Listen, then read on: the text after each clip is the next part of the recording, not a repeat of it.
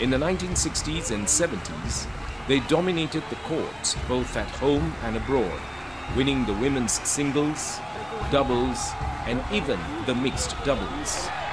Victory after victory came in a host of international tournaments, the SEA Games, the Asian Games, and the Commonwealth Games.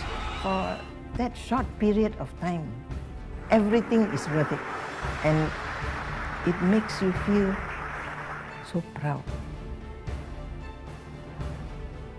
Very proud. I started with an open-air court.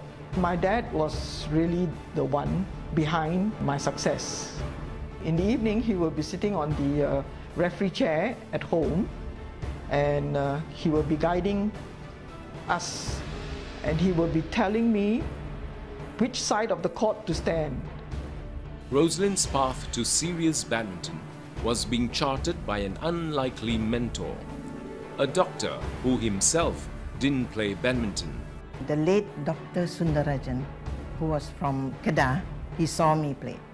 He will impart his knowledge or what he knows by giving examples. Kuala Lumpur, 1965.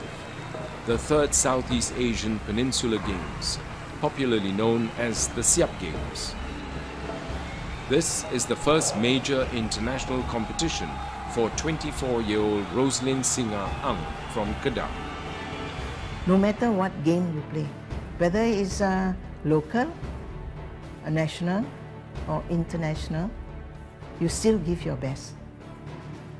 When Sylvia had seemingly mastered her strokes, her oldest brother Roland decided to put her skills to the test. So he will be taking me around JB to various courts to play with anybody.